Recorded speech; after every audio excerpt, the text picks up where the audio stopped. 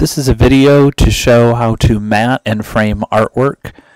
You can see that I'm putting plexiglass over this framed piece. You can also buy cut glass from a glass cutter, but it's easy to pick up plexiglass from a home goods store like Home Depot or Lowe's. Here you can see I'm marking it and measuring it. You then want to clamp a metal straight edge onto it. You don't need to draw a line all the way across. You can just have 2 points on there that line up to make a straight line.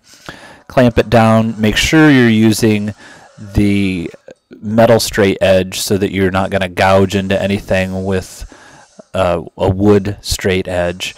And you're also going to cut it many more times and make sure you're going all the length of it so that you don't get any strange broken corners.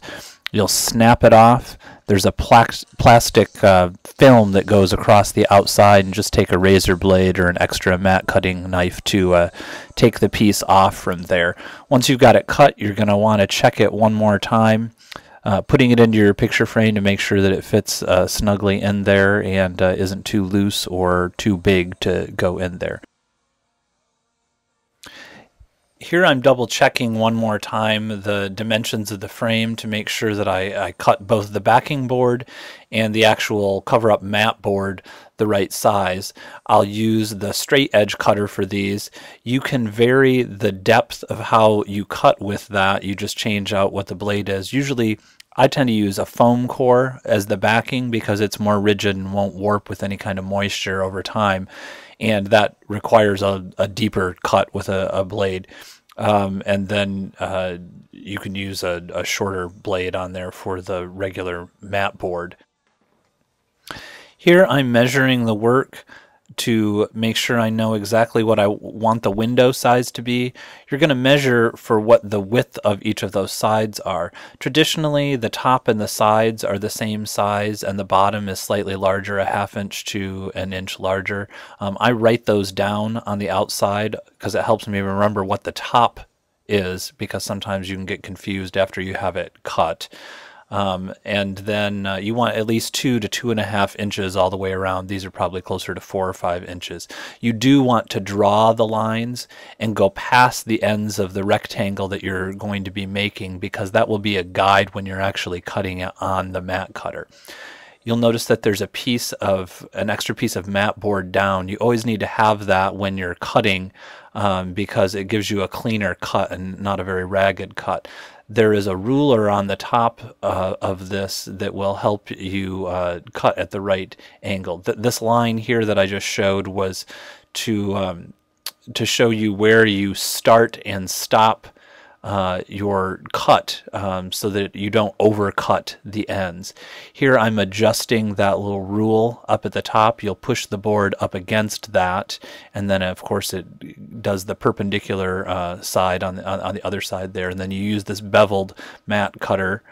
You push that button that I've first pushed down to make sure that you're not going to move the cutter when you begin to move. There I've taken an extra blade to cut through the corners all the way. Usually you kind of stop just short, and that way you won't overcut the corners and you'll get a nice perfect cut. Now I'm putting the mat board onto the backing board. I've cut a gummed linen tape. I make some tees with this actually. You wet the glue that's on the back of the tape and put it across both the tops of the boards on the interior, and then on the backing board I put a piece going across the other direction just to hold those in place even better and make sure that it doesn't shift. And then you kind of square it up and make sure that it is perfectly square. When you start to put the work in there, you need to put something through the window once it's perfectly aligned so that it doesn't move when you start to tape it down. Never tape the artwork to the actual matting board, the front piece. You're going to tape it onto the back. Here's some more of the linen tape.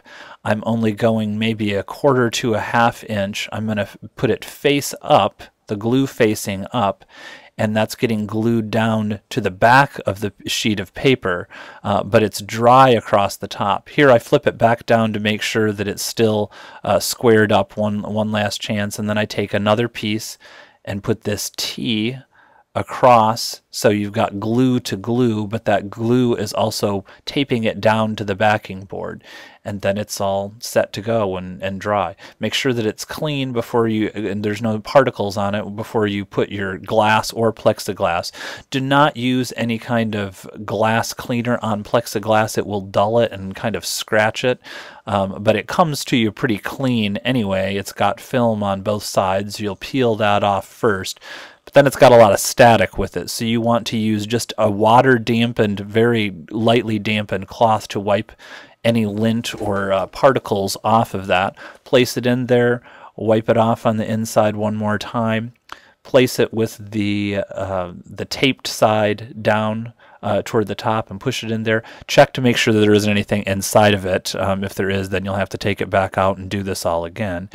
And then you're going to need to affix it. I usually use a point driver. That's what this little tool is. You can do the same thing using glazer's points, which they use for window making to put the glass in windows. These are just wire brads that are being used, but you'll put those all the way around the inside and hold the piece up against the glass or plexiglass.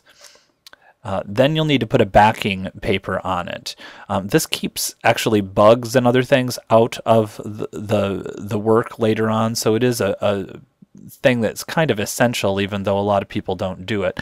I cut it a little less than the size of the frame, and then it can get glued down either using like a double stick tape, or I use just a white glue, kind of doing one side at a time. You can also do it slightly larger than the frame size and then trim it off later on. But what I'll do is glue one side, then go most of the way down these other two sides. That's a bone folder, that white tool that I'm using. You can use your fingernail just to press it down as well. Then you'll have a flap that's left with part of the two sides and then the other end, and you finish that off, trying to make it as tight and flat as possible across that space. Next, you'll be measuring in from the top to put the hanger across there.